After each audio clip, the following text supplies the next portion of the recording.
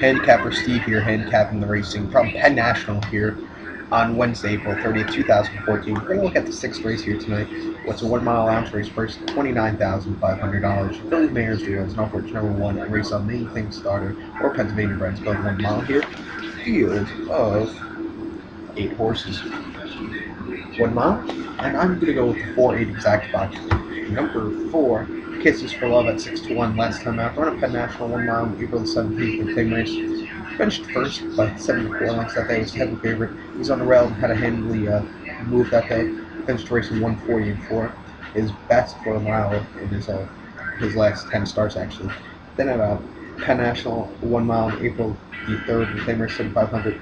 Finished third by 1-4 lengths that day. He drifted and weakened. And then Penn National Mile 70 claim race 7,500 on March 7th. Finished first by 5 lengths. He stopped 2 wide and was driving. Do you like this horse here? 10-4 at Penn National. All 4 wins have come over this race course.